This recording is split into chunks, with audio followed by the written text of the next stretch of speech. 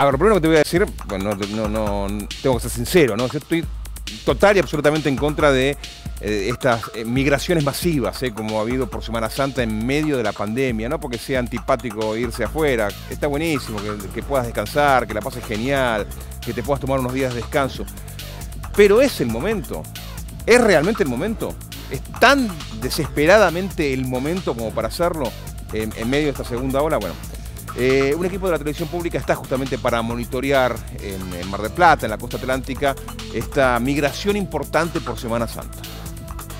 El fin de semana largo, por las celebraciones de Semana Santa, se transformó para los diferentes puntos turísticos de la Costa Atlántica como la prolongación de la temporada de verano.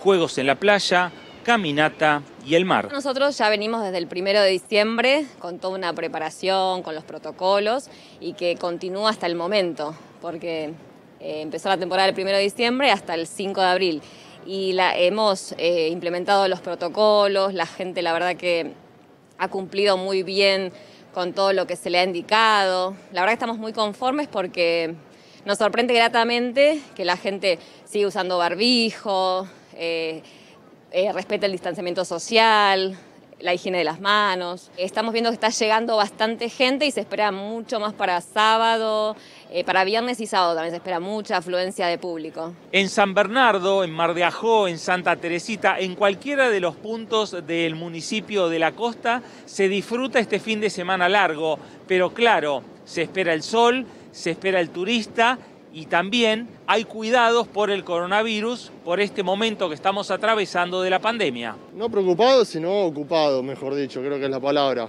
Pero siempre tomando los recados, barbijo, el alcohol, que vamos para todos lados, ¿viste?